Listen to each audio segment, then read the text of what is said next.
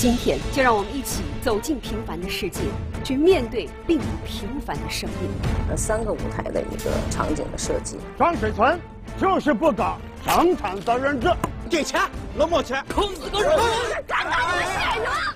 我的心里有了一个更大的梦想了。谈到梦想的，你眼里总有不平凡的光芒。咱们再来，再干，支持你。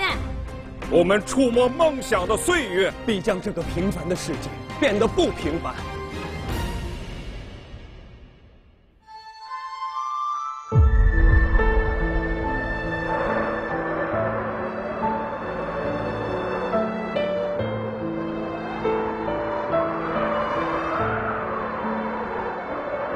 1975年23月节，一个平平常常的日子，细蒙蒙的雨丝夹着一星半叠的雪花，正风风铃铃地向大地飘洒着。思路一快到精致，雪当然再不会从容，往往还没等落地，就已经消失得无踪无影了。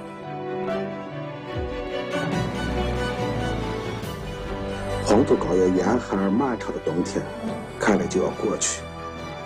但那真正温暖的春天，还远远的没有到来。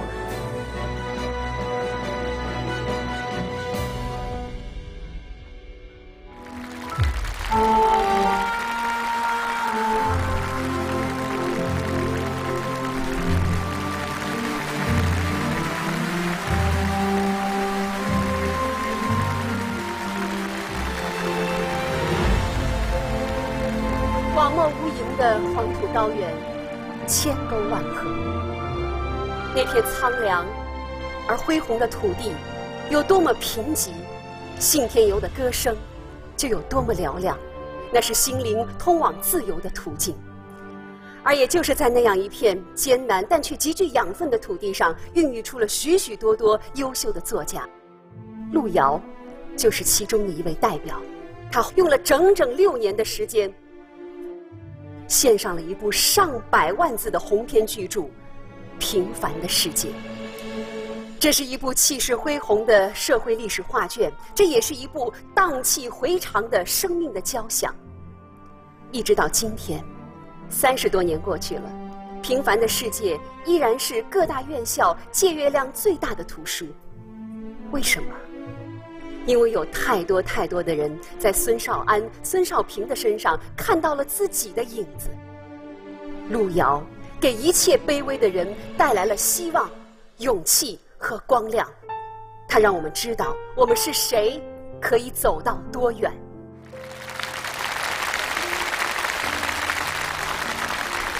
让世界品味中国，这里是由泸州老窖国教1573独家冠名播出的《故事里的中国》。大家好，我是董卿。本节目由更多鲜活营养的光明乳业独家特约播出。光明乳业，乐在新鲜。我们刚才在节目的开场听到的那段录音，是路遥先生本人录制的《平凡的世界》开篇的第1句。我经常会想，1975年23月间，那个雨雪霏霏的日子，路遥在干嘛？他是用什么样的生命献出了这样震撼人心的文字？所以今天，就让我们一起走进平凡的世界，去面对那并不平凡的生命。首先，我要为大家请出的是路遥文学馆的馆长，也是路遥传的作者后夫先生，掌声欢迎。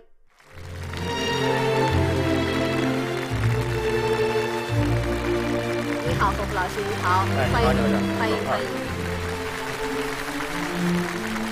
来，我们前台就坐。我们可能会用很多词来形容路遥的一生，但是一定会有2个字：苦难。他从很小的时候就感受到了因为贫困而带来的人生的痛苦，因为要读书，因为自己的家庭实在太贫困了，不得不过继给了自己的伯父。那对一个孩子来讲，从自己的原生家庭要被过继到另外一个陌生的家庭，其实他也是有一个挺难的一个过程。路遥在临去世之前呢，他跟他的好朋友讲，他的父亲领着他从清涧的老家走到了清涧县城了。第2天早上起来呢，他的父亲拿着仅有的1毛钱，给这孩子买了一碗油茶。这个孩子喝完以后呢，望着他的爸爸说：“爸爸，你也喝一碗。”他爸说：“我不渴。”路遥在临去世之前说：“我终于想明白了，说我爸爸手里只有1毛钱。”这是路遥刻骨铭心的记忆啊！而且在那一天给他买这碗油茶，爸爸的心里也是五味杂陈的。是的，爸爸给孩子说：“孩子，我到延川的县城赶集，赶完集以后回来去接你。”是路遥就心里想说：“我爸爸就是要把我置在这里啊！”他抱着他伯父家那棵老槐树啊，是眼泪吧嗒吧嗒往下流啊。他不敢叫他的爸爸，他知道我一叫我的爸爸，我爸爸就把我接走，就上不了学了。他要自己在内心里斗争和挣扎，我到底更想要什么？但其实伯父家里的条件也并不好，要供他上学也是一个很艰难的事情。在当年陕北农村都很穷啊。他在县城上学的时候啊，城外小学没有灶啊，他夏天吃的是馊饭，冬天可能吃的是冷饭了。就这么困难，路遥坚持自己的上学啊。他喜欢到延川县的文化馆阅览室翻报纸，他久而久之啊，他迷上了课外书。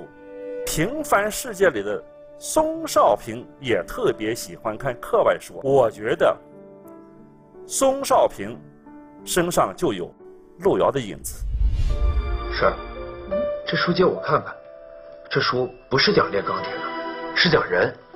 征得了润生他妈的同意之后，少平拿着这本书立刻就看了起来，他一下子就被这本书给迷住了。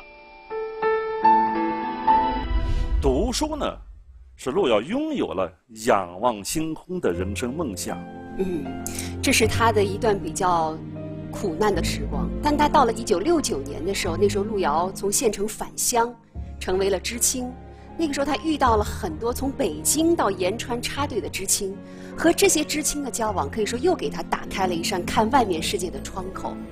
北京知青啊，从北京城里来到了延川，他们说着普通话，穿着绿军装啊，就好像天上的星星一样的洒在了我们延川的各个角落里面去了。路遥呢，跟知青的交往过程里面呢，打开了认知世界的窗口了。路遥特别喜欢看俄罗斯小说，特别喜欢听俄罗斯歌曲。我觉得这些都是跟知青的文化对路遥的人生影响有关联。但其实在《平凡的世界》之前，路遥已经完成了一部很优秀的中篇小说《人生》。照理说他那么年轻就写出《人生》，他完全可以高枕名利啊，可是他一点都不满足。他内心有一个梦，他觉得他一定要在40岁之前写一部100万字的巨著。那个梦让他热血澎湃。1982年鲜花也来了，红地毯也来了，但是路遥决心，我要奋斗，我要还写一部大书，我必须超过我自己人生所预定的这个标尺。这部《平凡的世界》写作呢，是花费了6年时间的，其中3年时间是阅读了100多部长篇小说，研究它们的结构，同时他翻遍了1975年到1985年之间的《人民日报》、参考消息、光明日报、陕西日报。他当时翻了10年的《人民日报》、陕西日报，据说当时翻的这个手指头的这个指纹都磨没了。是吗？一直到这个手指的这个指尖上的皮磨得很薄，生疼之后不得不用手掌。他不用啊，最后用手掌了去翻报纸翻报纸啊。对，路遥有一句非常经典的话叫“故事可以虚构，生活不能虚构”。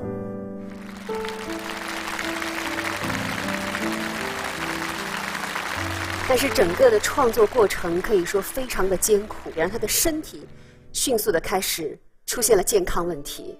在1987年抄完《平凡世界》第2部以后啊，路遥就吐血了。但是路遥一直没有告诉外人说我得了什么什么病了。在早晨从中午开始里面，路遥说我想到了放弃，想到了死亡，说我干脆回到我的故乡茅屋宿大沙漠，裹一个白床单一死了之。他后来又想说平凡世界写不完怎么办，因此我要写作。他在写《平凡的世界》之前，身体壮得像牛一样，但是在完成了之后，就虚弱的，经常要坐下来，走路就会东倒西歪的。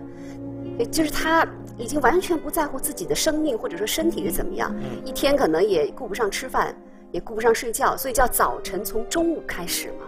因为他一般都是到凌晨睡，然后在中午起，中午就是他的早晨。这样的日子不是一天两天，是整整的3年。3年啊！在80年代中期的时候，像路遥那种坚持现实主义创作的人不是特别的多。在国门大开8脉来分的过程里面，许多作家都赶时髦去了，比如说学马尔克斯，学意识流。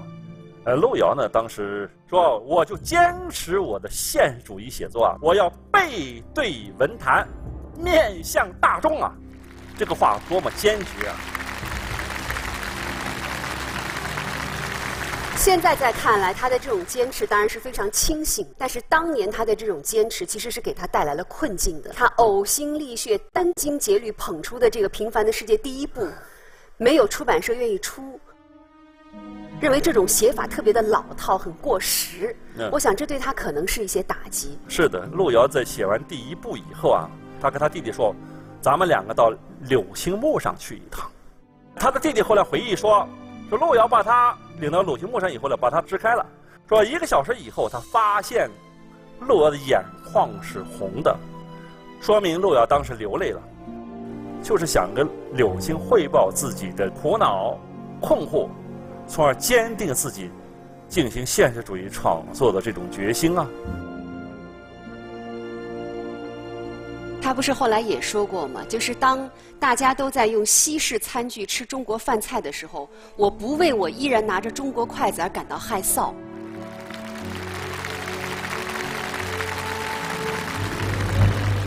后来的转机是出现在了1988年，中央人民广播电台开始联播《平凡的世界》，一下子这篇小说就通过这个收音机，就牵动了无数的听众的心啊。是1988年3月27号中午，长篇连续广播节目开播了路遥的《平凡世界》，演播者是著名播音员李野墨老师。那是1975年2、3月间的一个平平常常的日子，细蒙蒙的雨丝夹着1星半点的雪花，正纷纷淋淋地向大地飘洒着。我们每天中午12点半准时听广播，甚至许多时候是忘了吃饭来听广播。那接下来呢，我想我们也请现场的观众朋友感受一下李野墨先生的声音，我们来听一听他为我们带来的《平凡的世界》的朗读。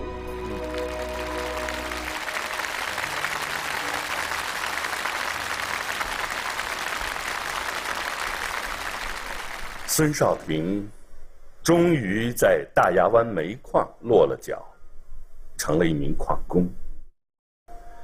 他自从高中认识田晓霞以来，就一直保持着每天看报纸的习惯。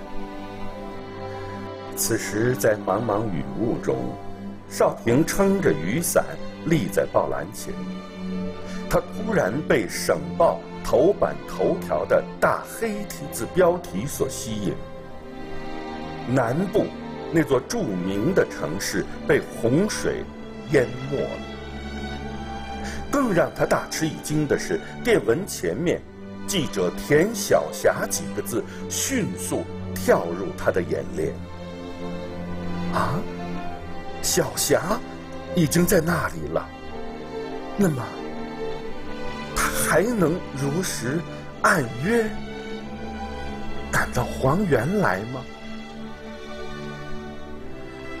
孙少廷想着看着，在他读完这条惊人的消息后，马上发现了另外几行字。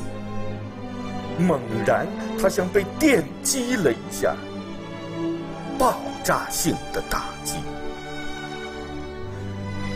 又讯，本报记者田晓霞在发出这条消息后，在抗洪第一线为抢救群众的生命英勇牺牲。什么？牺牲？我的小霞？这怎么可能？孙少平一下子把右手的4个指头塞进嘴巴，用牙齿狠狠地咬着，脸可怕地抽搐成一种怪模样。洪水污蔑了那几行字，巨浪排山倒海般向眼前涌来。东面驶来的一辆运煤车在风雨中喷吐着白雾，车头如小山一般急速奔涌而过。它几乎和汽笛的喧鸣同时发出了一声长嚎。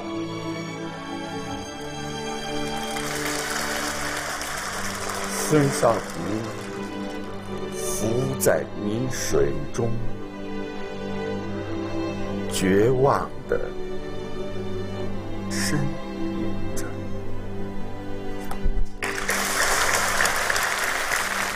谢谢李老师，您请坐。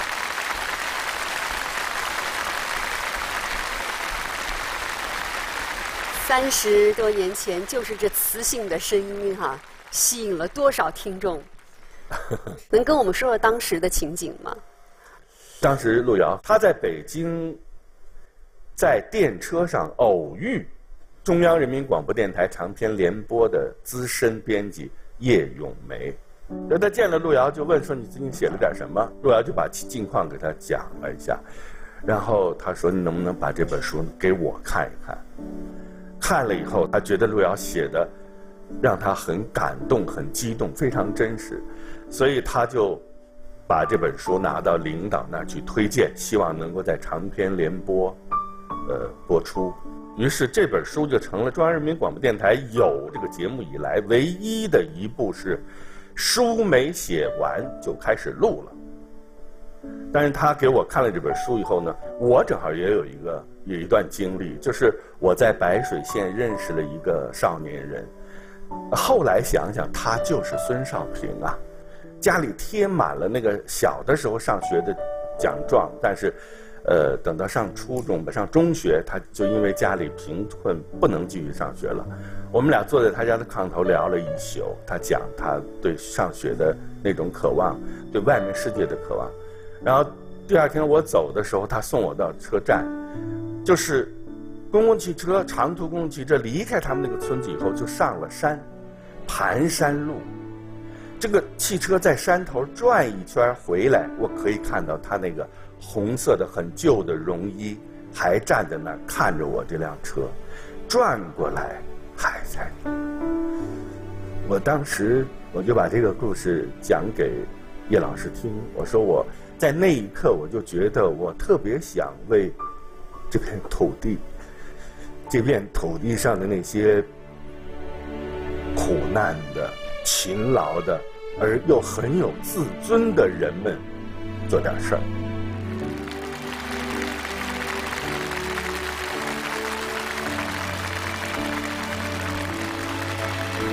后来广播之后，当时这个出版社就一再加印，一下子就受到了大家的关注和欢迎，反响特别热烈。这本书播出以后，是中央人民广播电台有长篇联播这个节目以来，单本书收到听众来信过10000封，在那以后也再也没有了。但是我想，其实对一个人是一个特别大的鼓舞，就是我们说路遥，他在一边听，在一边得到这些听众的反馈的时候，对他后来誊抄第3部，真的是一种力量上的一种信念上的支持。因为那个时候路遥的身体已经垮了，他抄那个《平凡的世界》第3部啊，手指都痉挛了，他干脆跑到洗手间，把那个什么这个暖瓶里的水倒到脸盆里面去，把手烫开，然后再抄。他看见镜子里的那个路遥，他委屈的流泪了。似乎不认识镜子里路遥了，已经两鬓斑白啊。说这6年啊，吃的是牛马的苦啊。写了这样一部3部6卷100万字的小说啊。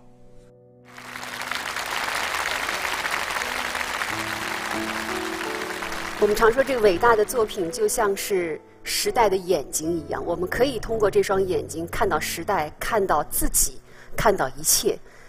平凡的世界就是这样一双眼睛，有很多的人在这里边找到了自己，也找到了出路，这是他永远无法被忽略的价值。所以我们今天也要在我们的舞台上再一次用戏剧的方式来呈现平凡的世界的片段。我们先一起来看看我们的演员们和导演田庆新在围读会的情况。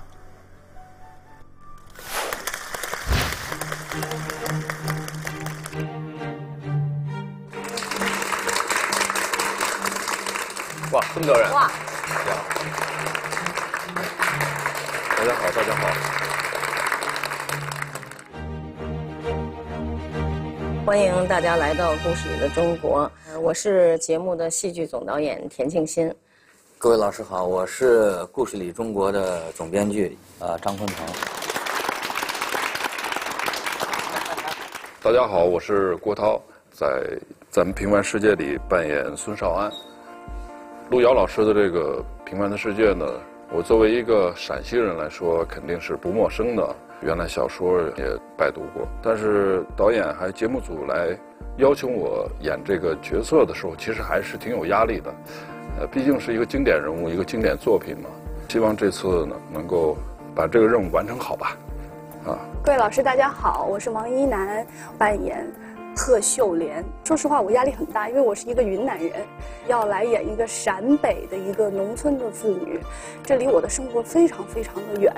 但是又因为《平凡的世界》可以算是我们现实主义题材里头现在是文学巅峰的一个作品，又觉得有这么好的一个创作的这种机会，所以都跟大家学习，谢谢。大家好，我是杜淳，希望能通过自己演绎的孙少平吧，能够告诉现在的年轻人，还是要怀着远大的梦想和理想，敢于去尝试，敢于去追求新的东西，你可能才会有一个突破。希望能起到这个效果。好，谢谢。大家好，我是薛佳凝，希望就是能把金晓霞诠释好，也能让大家感受到那个故事里真正的力量。大家好，我是曹丽，扮演孙玉厚。我是国家话剧院演员靳大中。我是演田福堂，演这个孙少安的妈妈。中扮演的是吴仲平这个角色。我们做的这个戏呢，我就简单的介绍一下哈。这部作品是路遥先生创作的，荣获了第3届的茅盾文学奖，反映了这个陕北的普通的人民，对于他平凡的生活，但是不平凡的奋斗，这样的一部长篇的文学作品。陕西人艺创排了话剧版《平凡的世界》，他们目前正在全国巡演，已经演了100多场。今年获得了第15届5个1工程奖。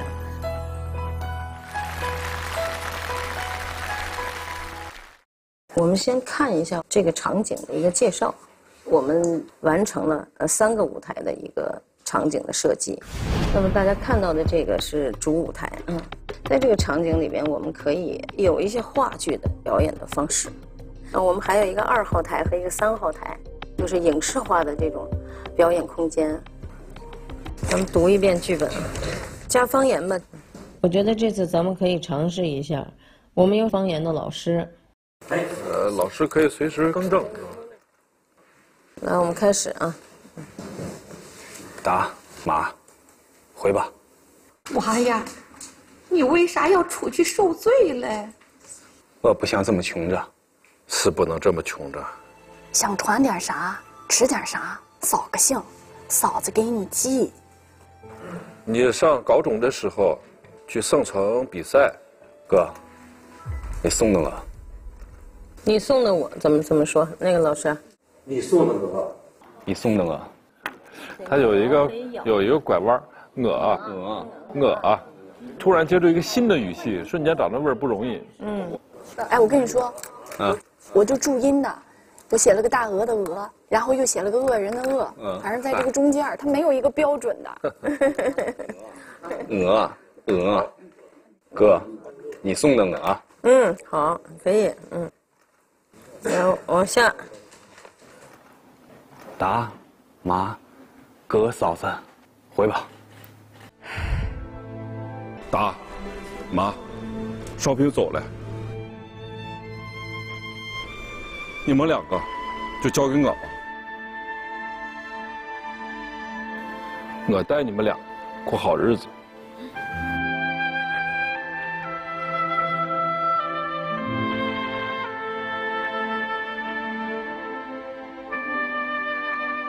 孙少安他在家里头是老大，弟弟走了嘛，家里的这所有一摊事儿都由他来承担，为了他们这个家付出了很多。我觉得孙少安身上呢有很多中国传统男性的一个特质：责任、担当。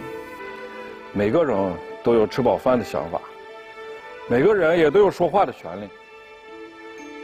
我带着生产一队自己干。你们要是干砸了呢？砸了，我自己担。少安为了生存，努力的去挣钱，去证明自己，包括他弄专场，还有去搞这种生产责任制的，可以说在他那个领域里是一个弄潮儿。继续往下，双安，咱过去吧。导演，我这个病态应该是什么样呢？我觉得就是咳嗽，他就没有，就是那种突然咳的时候他会喘不上来，剩下的时候他是相对正常。相对正常，但是可能会喘息一下再说话。好，秀莲，咋咳得这么厉害？秀莲，哎呀，吐血，这手一下就血在上面，不是，你不让你肯。这显出来，这样你不会知道他吐血。秀莲，你快点。秀莲，你咋了？好，收光，特别棒。哎呀，怎么那么好啊 ？OK。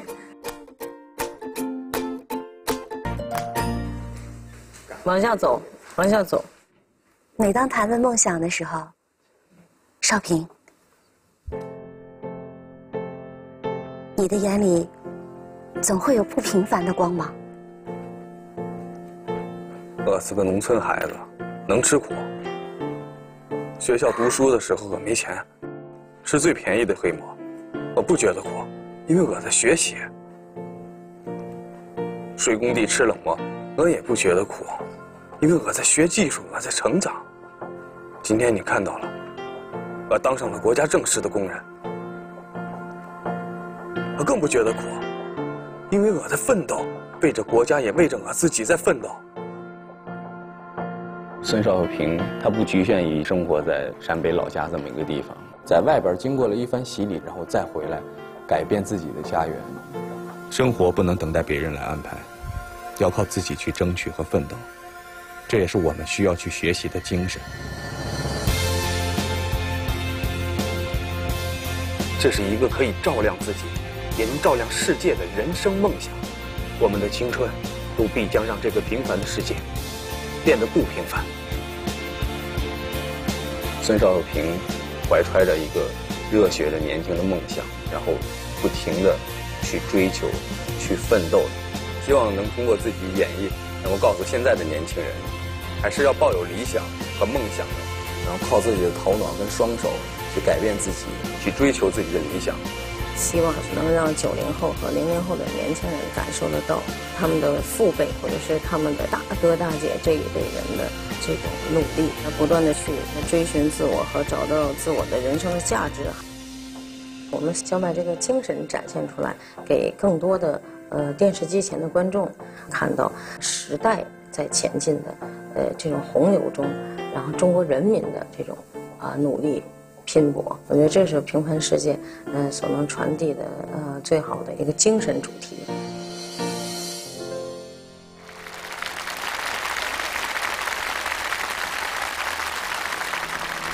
路遥先生的作品已经被无数次的搬上了艺术的舞台，电影、电视剧、话剧。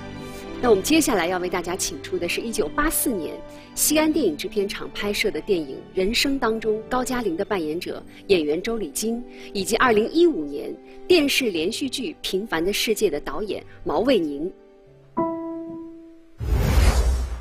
我现在当个农民，劳动也不好，将来还把老婆娃娃饿死呢。哎，单分的，你到别的地方去担嘛，没瞧见这儿坐着人呢。我的身上是不大干净，不过我也闻见你身上的一股臭气。我比这里生活的年轻人哪一点差？我有知识，有文化，我联合国都想去。在创作《平凡的世界》之前，路遥已经凭借中篇小说《人生》的发表而驰名文坛。1984年电影《人生》上映，轰动全国。电影中，周里京扮演的高加林作为民办小学教师，兢兢业业育书3年，却被大队书记的儿子顶替位置。愤懑的青年心怀抑郁，只好回到田间工作。是淳朴美丽的姑娘刘巧珍给他带来安慰，爱情让他重振旗鼓。在打理田间地头的同时，他开始利用业余时间坚持写作。就在此时，高加林意外得到去县里工作的机会。面对人生和爱情，高加林不得不做出艰难选择。人生中的高加林可以说是平凡的世界中孙少安、孙少平与命运抗争的结合体。让我们掌声有请二位。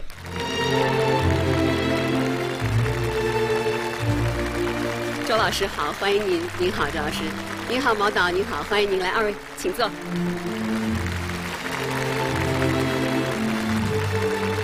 欢迎两位老师来到我们的节目当中。周老师那个时候出演电影《人生》，那个电影的编剧就是路遥先生，您跟他有过接触吗？有过接触。当时到了西安，就准备要拍这部片子的时候，我们就见到了路遥先生。我和路遥先生好像有这个聊不完的话题。我就感觉到路遥先生呢，就是他创作非常的有激情。我们就聊过啊，他写这个人生写到这个巧珍什么要出嫁或者怎么着的，写着写着把这笔从窗户就扔出去了，扔出去啪那儿就开哭啊。等稍微平静一下呢，还得写啊。就大冬天的拿着火柴上面就找那支笔，找到这支笔呢，回来就是真是擦干了眼泪就接着写。他是完全用自己的整个的心在进行了创作。对，而且他的小时候的这个生活经历各方面吧，可能对他的作品呢也产生了比较大的这个影响。你像他上小学的时候吧，同学们兜里都有点零钱，就钢镚儿。有时候一下课呢，大家就是哗啦啦哗啦哗，好像那个兜里有钱，炫耀一下。哎，他没有钱，他就找了一些小钉子、小螺丝，就也放在裤兜里。同学那个哗啦哗，他也哗啦哗，好像也是零钱。而且一下课呢，大家休息呢，都出去就是上操场玩一玩啊，他就靠在墙上。同学让他就是说走啊走啊玩去，他就靠着墙一点一点的往外走。当时路遥先生讲到这儿呢，我也很奇怪。我说为什么呀？我说你走啊，他不是那个裤子后边有洞，这裤子破了。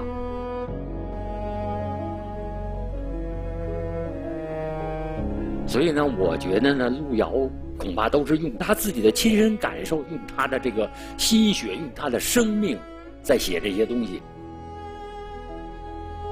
我就给吴天明打电话，我就觉得我必须要去演高家人。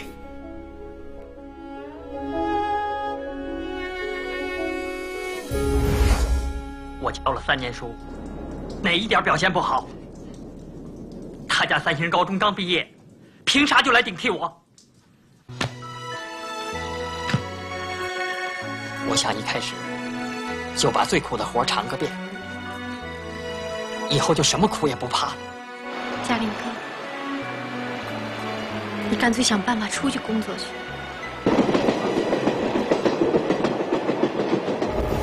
那会儿拍《人生》前，我觉得就是必须要去体验生活。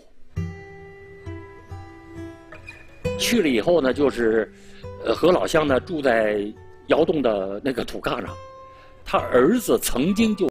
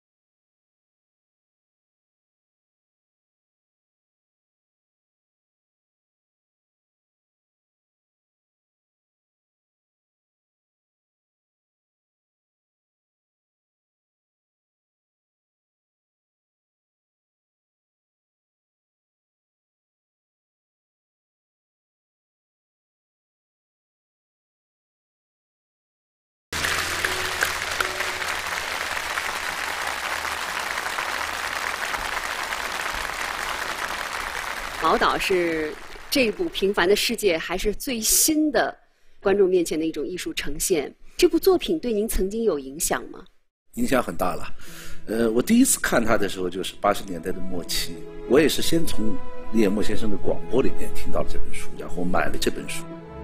孙少平他的知识改变命运这一点，跟我当时的这个人生处境非常相似，所以我日夜的在看关于他的这一部分，就像他在书里面看钢铁是怎样炼成一样的，我在这样的去读《平凡的世界》。结果几年以后，我去了四川的一个县里面去挂职锻炼，我又读了一遍这本书。这个时候，我突然开始关心田福军的这条线。路遥先生惟妙惟肖的描写了我们从78年写到85年这一段县城里面的改革。我在这个县里面这一年，我觉得完全都能对号入座的去理解这本书。一直到2013年，当我确定要我来导这部戏的时候，我再次的读这本书的时候，这个时候我看到了孙少安，就是因为他是写的农民的问题，到今天也是我们国家重要的问题，所以我确定了把孙少安作为这个戏重要的角色来描写。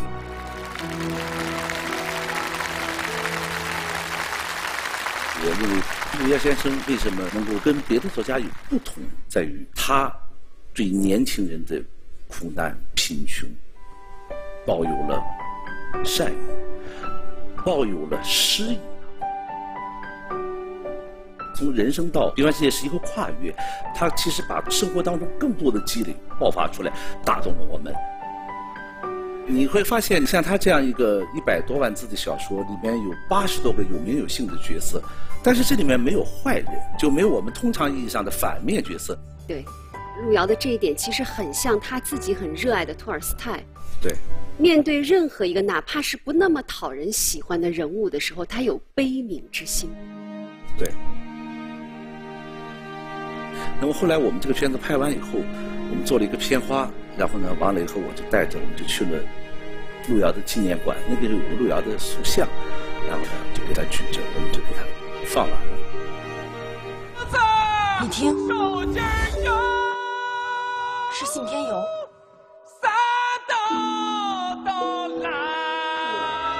我活着，不是就为了活着。少平，你不平凡，你是一个有另外世界的人。怎么会这样？可水性很好啊。小霞，这个家是你跟少安的命，反正家里什么都没有了。你要是不信，就来打我。你就是想拿家里这个钱雇沈瑶，对不对？我忘不了这个烂爆的家。我心里只有秀莲。你笑，我跟着你笑，你流啥眼泪，我都替你忙。咱们见不上个面面，哎呀啦花花呐。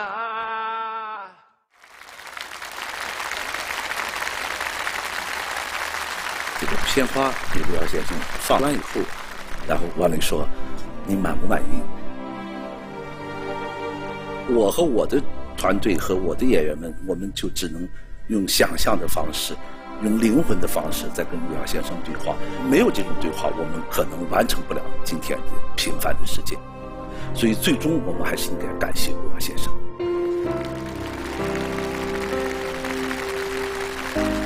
当我们的演员和导演在面对经典的时候，我们内心还是有敬畏感的。他会不会满意？还有那千千万万爱着他的读者们会不会满意？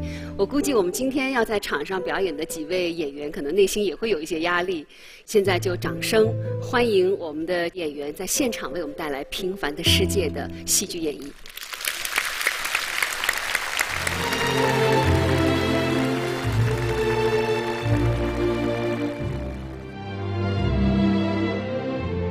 1、2、3，加油！成功！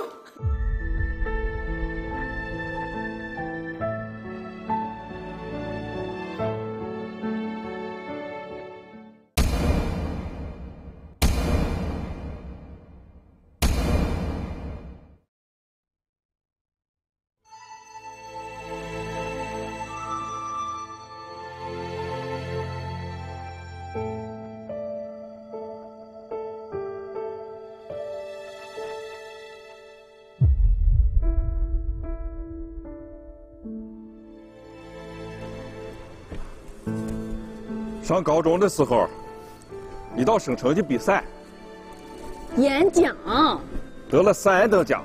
哥，你送的我。你辞了工作，是小学老师的工作。那是第2次送行，去花园打零工。夏小宝，你娘还不同意呢。不知道咋想嘞，要出去受罪。现在又要出去受第3茬罪。这次是全家人送你去矿上当煤矿工人。你是个秀才，锻炼锻炼也好。哥，我是不想这么穷下去。是不能这么穷下去。少平，想吃啥，想喝啥，捎个信，嫂子给你寄。妈，你为啥要出去受罪呢？妈，回吧。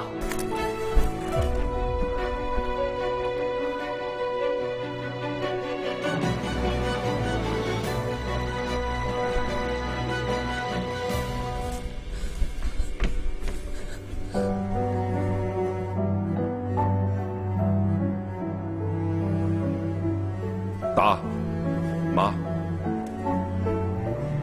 少平走了，你们2个就交给我吧，我带你们2个过好日子。走。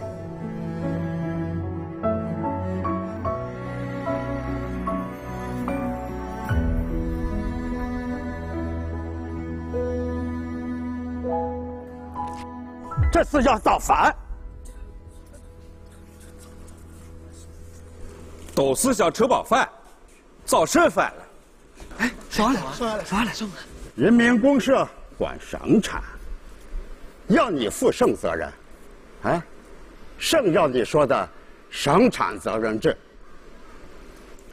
我听安徽的一个铁匠说，他们那有18个人带头搞责任制，吃了饱饭，交了公粮，还有余粮。还有余粮呢？什叫生产责任制？就是自己种自己的地，自己负责任。那钱了？啊？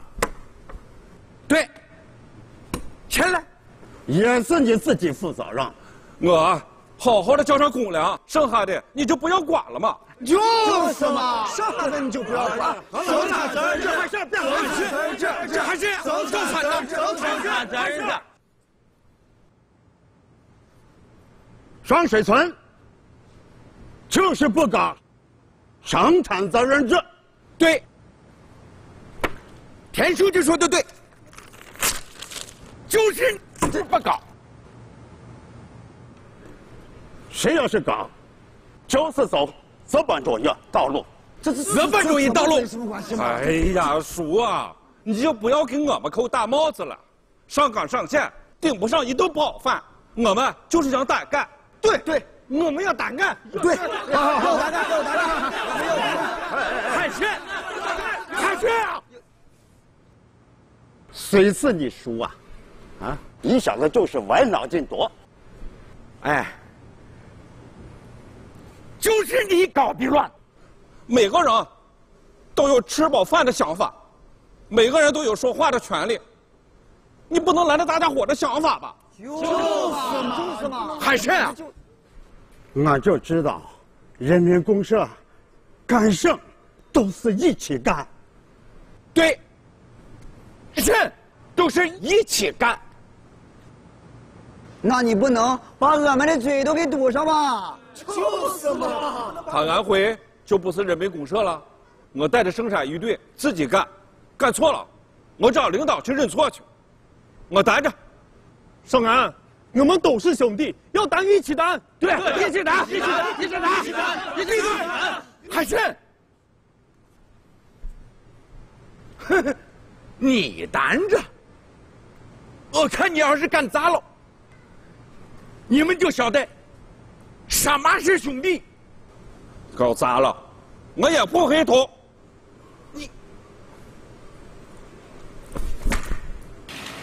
孙少平，外面有个记者找你。小霞，怎么是你啊？报社有一个采访煤矿的机会，我就主动报名来了。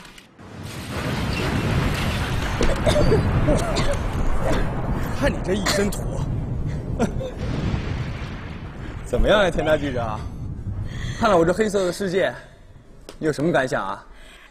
太震撼了！我还是第一次下矿井，第一次看到煤矿工人是咋工作的呢。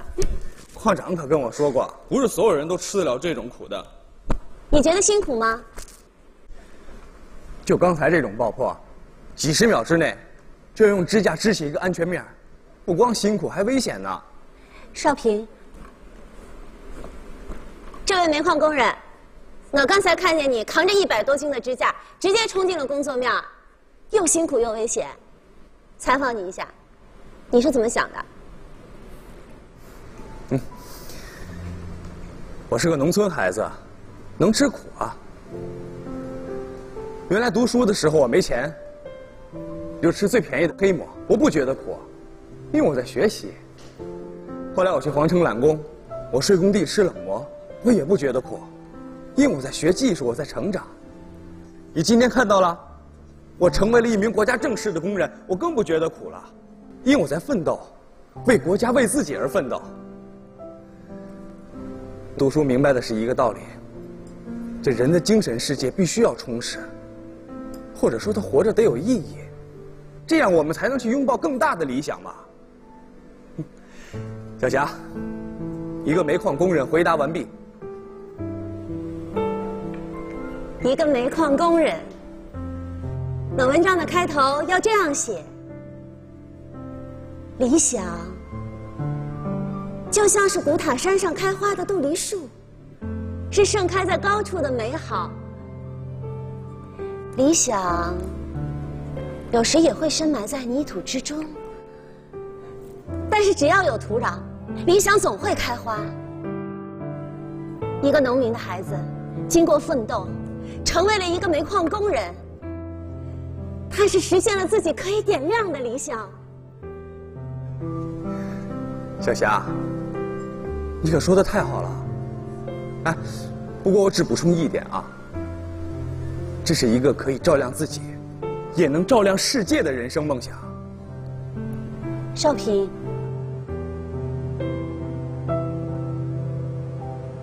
每次你谈到梦想的时候，你眼里总有不平凡的光芒。是吗？嗯。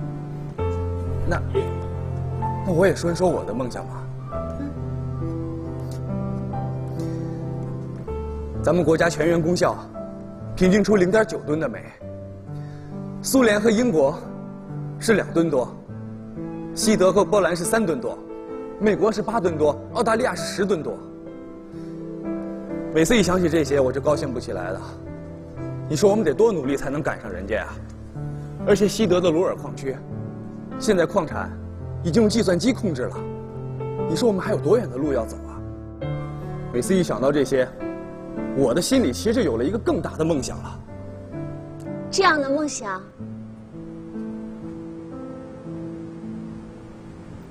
我愿意跟你一起去追。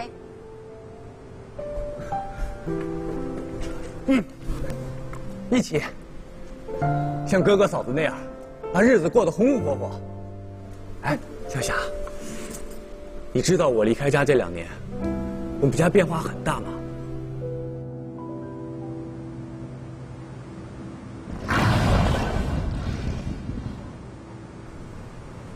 你敢砸我的砖？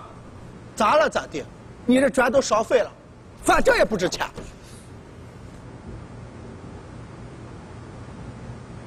那你们就砸吧，反正我没钱。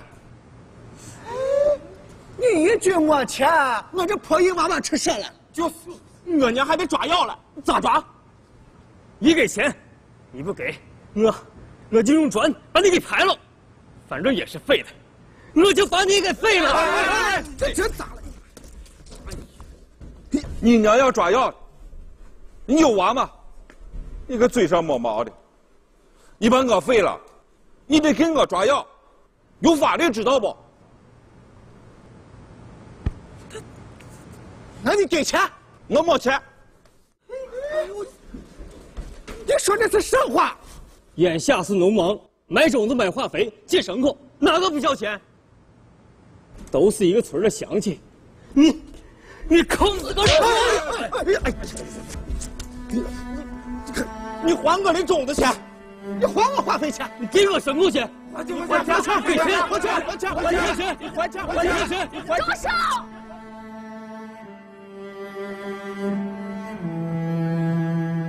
我王法了，敢上面！你看看，敢打我男人，那敢打我先生！乡长啊，丈夫呀，出人命呀！都是一个村的乡亲，你们是要逼死我呀？当初你们推我带你们去单干，你们都叫我兄弟，现在我有了困难，咱兄弟变成凶手了，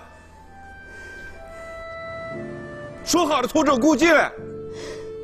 我男人总是瞎了眼，让你们这帮兄弟说好的月底结账，我们自会跟你们结账。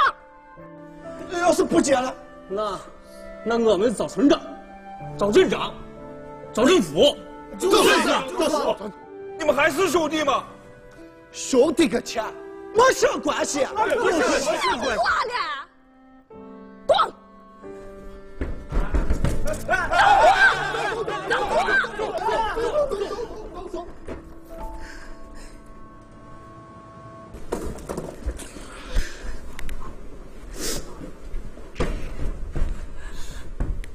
你看看，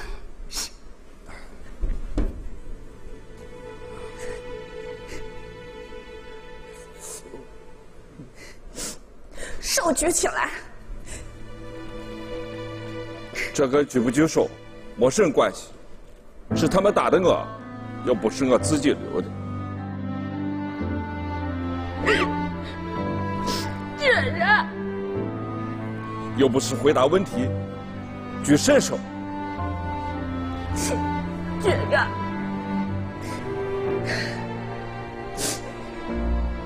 咱不姓焦，不姓黄，鼓起勇气，咱再来。再来？拿什来？拿你的男人气再来。去我娘家借去，去银行去贷，找丈夫去。反正我的男人是那个敢打敢干、敢带着生产队去闹胆干的孙尚啊！好，你不服气，我也不服气。咱们再来，再干。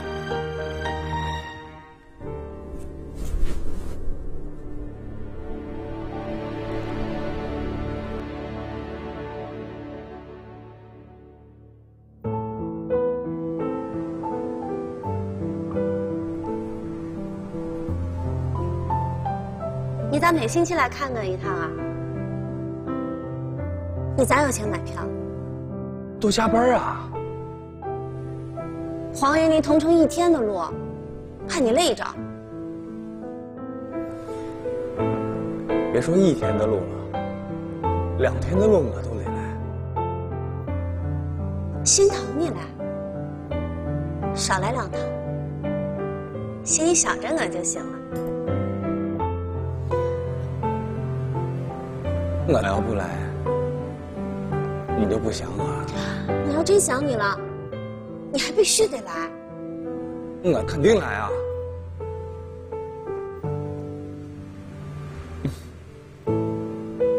跟你在一起1天，咋觉得比1小时还快呢？以后咱俩结婚了，天天在一起，就跟我大哥大嫂一样。听说大哥大嫂成了万元户，还给村里捐了一所小学校。等咱生了娃，去上大哥大嫂捐的学校上学去。你讨厌，想得美。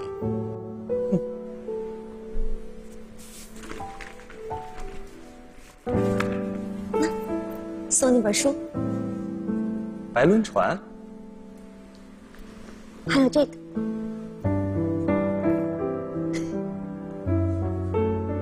喜欢不？喜欢。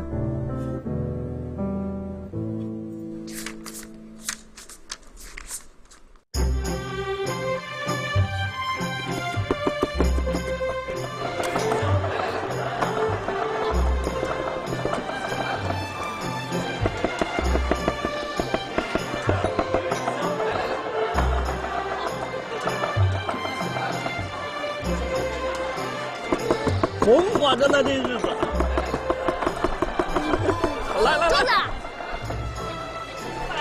来，师傅，我们是请全村的人吃肉，你多炖点肥一点。放心吧，秀莲厂长，满满的3大锅肉，香味都飘到村口了。是香。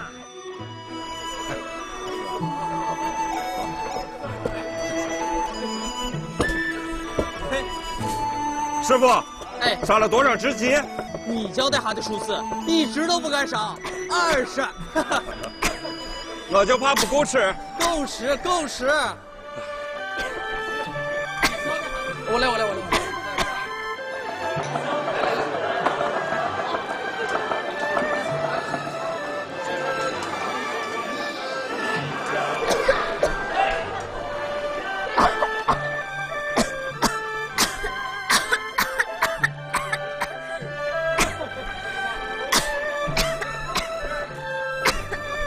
秀莲，你咋了？咋咳嗽这么厉害？我是，你忙起。上岸。你们是在双水村的毛浆户，今天请全村人吃饭，这可是老年间的大善人呀！是嘞，厂长，甘兴小学是县领导煎的菜，我这个同族兄弟脸上都有光。桌上有盐，一会儿都拿上去啊！快扣快扣啊！哎，秀莲。哦。一会儿，我们和县委书记一起咸菜。我咋感觉像在做梦？我也觉得是做梦。这光景，咱俩结婚的时候想都不敢想。我也是穷的没办法，才娶了你这么一个山西婆姨。咋了？后悔了？能娶你这么一个千金不换的好婆姨，没你的本事，没你的脑筋，没你的胆量，我哪有今天？早会哄我。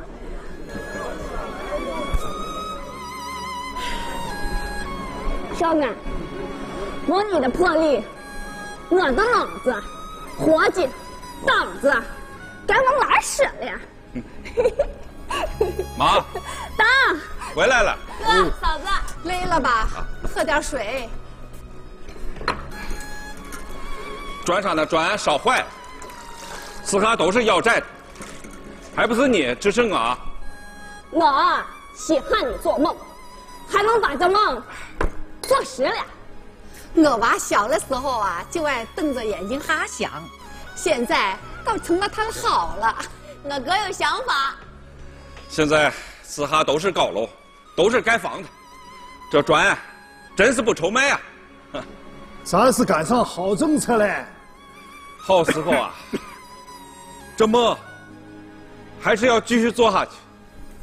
我支持你，我也支持你，哥，都支持你。我都想了，怕是县领导要进村了，看见台去喽！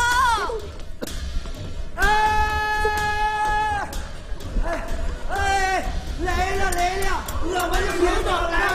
哎呀，快开气了！来了！哎，别烫到了，注意点，别烫到了。秀莲，你看我还精神？精神，我嘞？有精神，有俊俏。当大老婆子了，还俊俏个什么？比刚嫁给我的时候还要俊嘞。秀莲，你快点！秀莲，秀莲，你咋了？啊，咋了？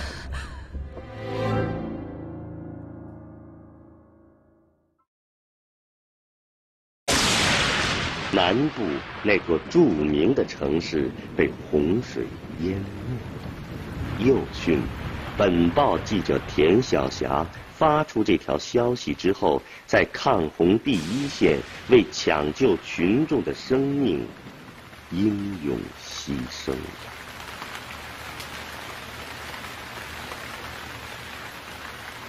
小霞，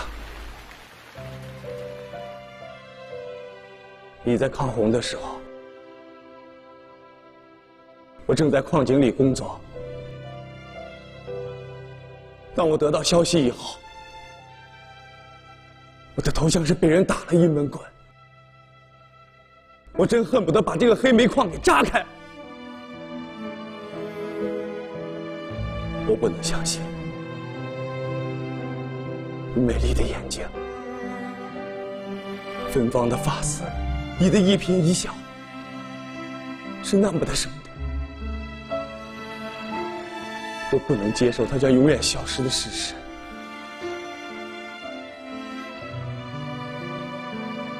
那天，我第一次看清了巷道的颜色，是凝固的黑色，是我心里的颜色。你最后的一封信，是今天下午1点45分。约我在杜梨树下见面。少平，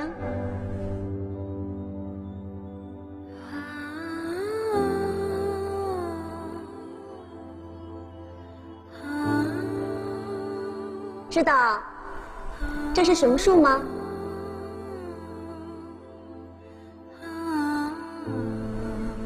好像是杜梨树吧。答对了。它漂亮吗？漂亮。我漂亮吗？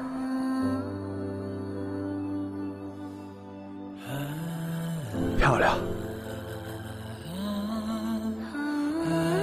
你过来。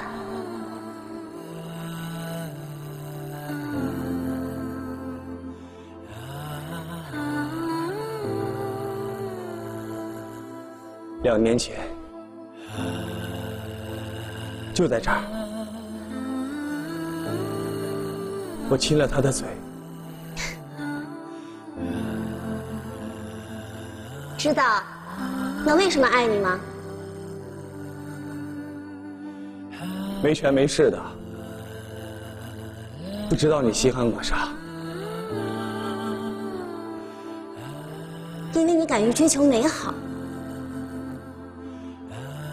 虽然你出身苦难，但是心怀梦想，并为此奋斗不止。生命的价值，就在于生于平凡，却敢于追求不凡吗？生命的高贵，在于经历不平凡，而融入平凡。所以我爱你。爱追求不凡的你，更爱融入平凡的你。还记得我送你的那本白轮船吗？记得，我每天都把它带在身上的。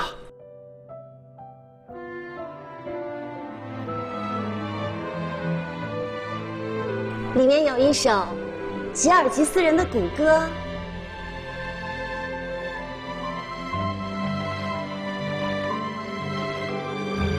有没有比你更宽阔的河流，艾奈塞？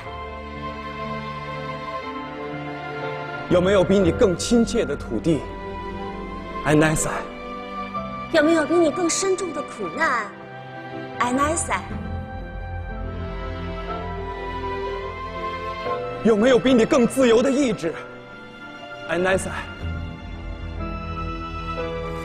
没有比你更宽阔的河流，艾奈塞。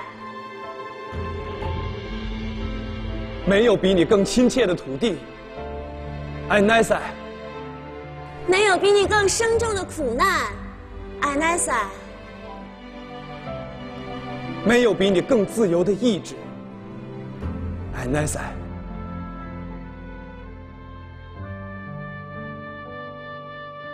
小霞，小霞。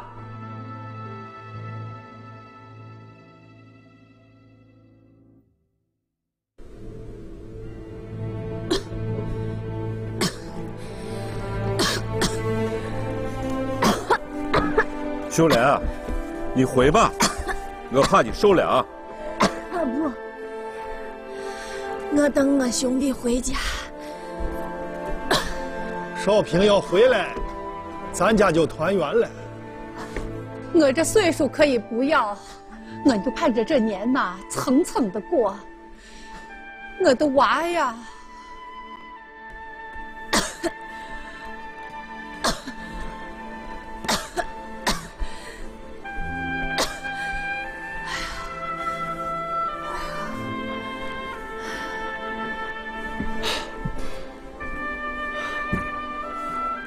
远远的，看着我达、妈、哥、嫂子，全家人在等我。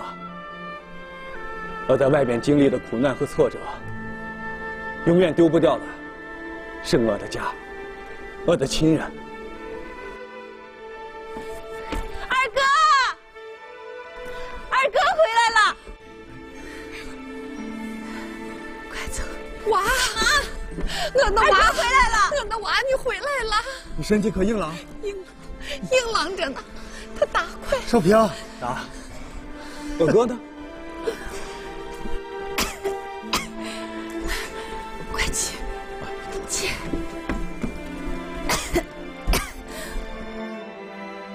少平，哥，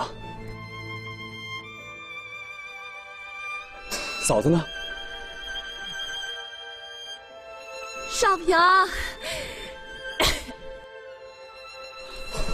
嫂子，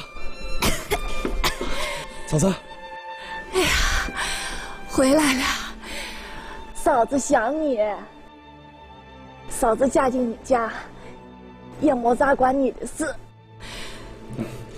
嫂子，你把我哥照顾好，我都不知道怎么感激你呢。病好些了没？我想你回来，一家人过个年。是，我们好好过个年，你也好好照顾自己啊。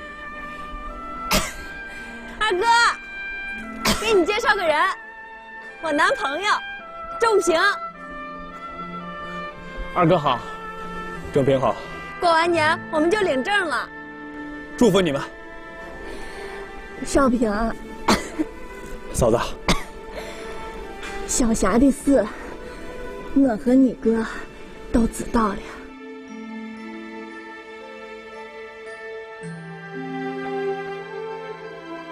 不知道咋安慰你。少平，你要往远看。少平，听你嫂子的。要往远看，过了年，我们都往远看。秀莲，兄弟接上，我们回吧，我怕你受凉。好，我娃都是好娃。走，回。妈，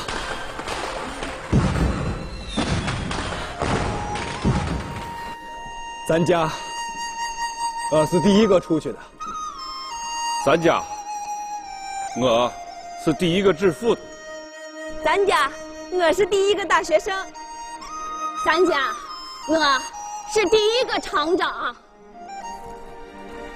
咱家我是第一个品尝到失去爱人滋味的。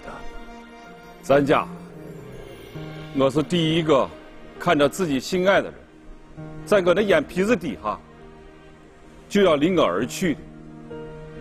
咱家是托政府的服务，也叫3代同堂，光宗耀祖了。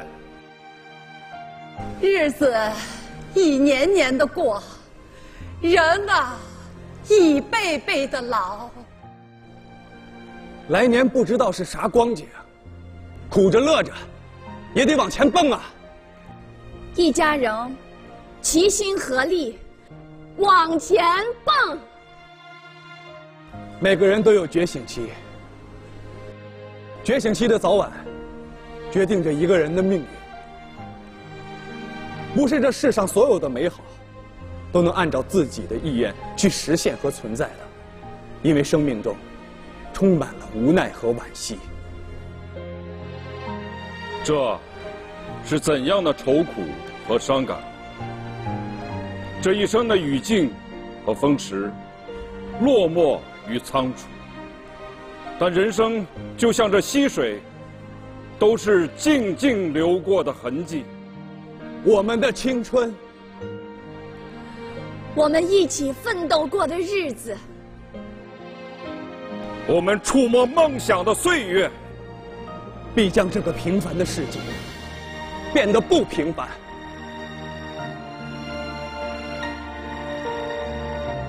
我会在这大雪的年关里告别这平凡的世界。我来过，我爱过，我努力奋斗过。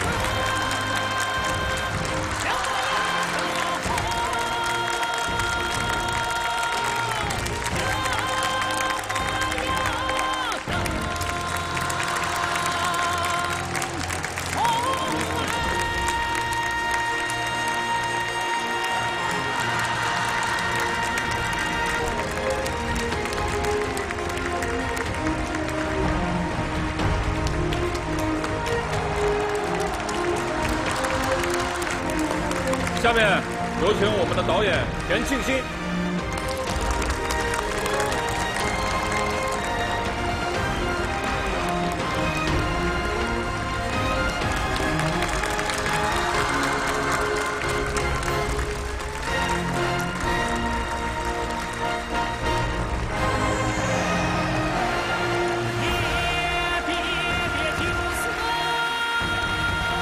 把掌声送给台上所有的主创演员们和导演，各位先到台下坐坐。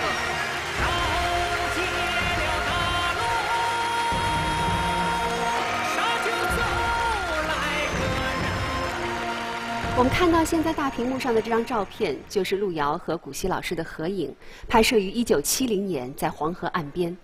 路遥在弥留之际，请古希老师把这张照片带到了他的病榻前。也许在他的记忆里，与文学最初结缘的日子，真的是一段最美好的时光。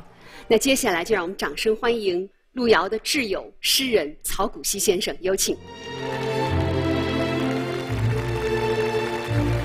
我们欢迎曹老师入座。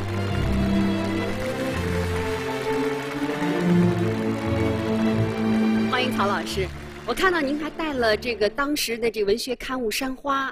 能向大家做一个展示吗？这得有40多年的历史了吧？1972年创刊的。哦，为什么叫山花呢？山花也就是山丹丹花，学名叫野百合，它生长在陕北黄土高坡上，但开的花呢非常鲜艳，它吸收的很少，奉献的很多。是陕北人们最喜欢的一种花，明明歌唱山丹丹花开红艳艳。那个时候，路遥和您在一起，在创办山花的时候，他也只有20岁哈。我29岁，路遥21岁，文学使路遥改变了他的生命轨迹。路遥第一篇小说就在山花发表的《有声红旗》。后来，路遥就是靠这一面有声红旗，一直走向中国文坛的峰巅。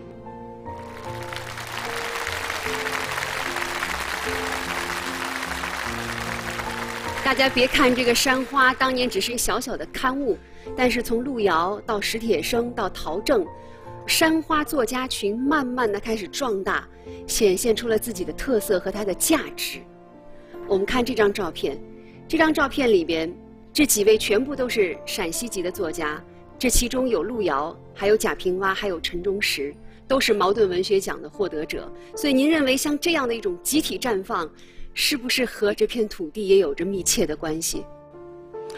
路遥是陕北这块土地的忠诚的儿子。我曾在文章里边多次说过，陕北不仅是个地理概念。更重要是文化概念。作为中华民族精神象征的黄河、长城、黄帝陵，非常奇妙在陕北高原相聚。说在它赤裸裸大山中弥漫着一种古老生命的文化色彩。陕北是个大气场、大磁场，不管是土著的陕北人，还是客居陕北的异乡人。只要你一旦投入这块土地的怀抱，让你的心灵与这块土地同步征战，你就可以获得巨大的能量。有一年啊，上海作家王安忆到陕北转了一圈，对路遥说：“哎呀，路遥，陕北这个地方自然环境太险恶了，无法想象人们在这么困难土地上可以得以生存的。”路遥说：“今生今世，我是离不开这个地方的。每看到干涸土地冒出一个草芽，开出一束桃花、杏花，我都会激动得泪流满面。”所以王安忆曾经说过，他说：“我觉得路遥不是在格子纸上在写文章，他是在黄土地上在写文章，用心血。”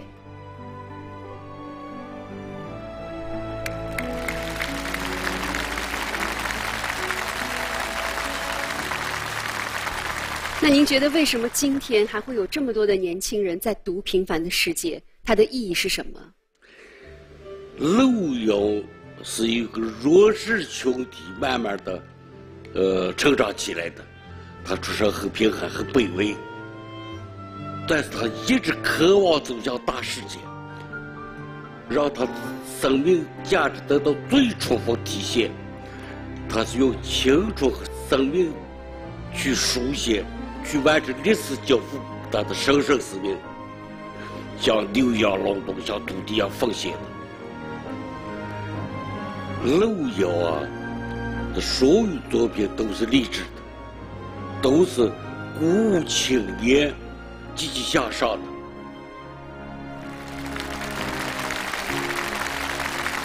我非常同意您说的，它会给年轻人带来一种向上、向善的力量。而我理解，向上就是自强不息，向善就是厚德载物。我们接下来会在台上听到的是来自路遥文学馆所收集到的那些读者给路遥的留言，也是他们的一种内心的表达。我们一起来听一听。路遥知马力，平凡助人生。路遥的心是一颗平凡的心，在天地人间与我们同在。路在脚下，向路遥老师致敬。我的早晨也是从中午开始。10年之后，我再次千里迢迢回来看你。行营大地，苦练人生。尽心之民，尽心之国，尽心之天。走在平凡的世界，撰写人生这部大书，向路遥老师学习。平凡的世界带给我们不平凡的人生。平凡里程，伟大一生。人生可以平凡，但不可以平庸。他教会了我，平凡中也有伟大。平凡世界，非凡境界。路遥永远是中国青年学习的榜样。在他身上，我学会了要坚守平凡。路遥的作品影响着一代一代人。他教会了我，平凡中也有伟大。平凡是生命的本色。感谢路遥。在他身上，我学会了要坚守平凡。平凡里程，伟大一生。我是一个地道的农民的儿子。对我个人来说的话，我个人的劳动是微不足道的，但是得到这么多人的理解，这使我非常感动。我个人认为，这个世界是普通人的世界，普通人的世界当然是一个平凡的世界，但也是一个永远伟大的世界。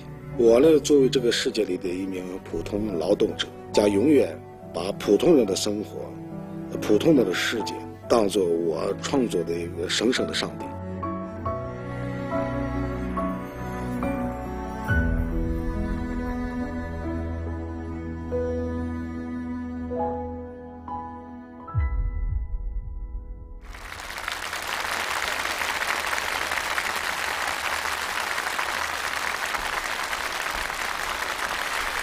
人们说，作家生命的长度是用他的作品来决定的，所以我们可以说，路遥还活着，并且将继续活着。山花是他文学的起点，也仿佛成了他一辈子文学创作的一个隐喻和注脚。植根于泥土的一朵山花是平凡的，但是如果它迸发出强大的力量，变成了漫山遍野的生命的浪潮，那么它的色彩足以来书写这个伟大的时代。感谢各位收看我们今天的故事里的中国，让我们下期节目再见。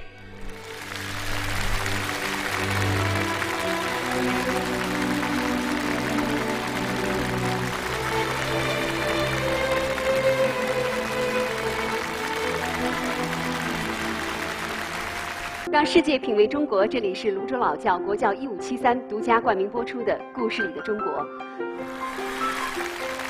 本节目由更多鲜活营养的光明乳业独家特约播出，光明乳业乐在新鲜。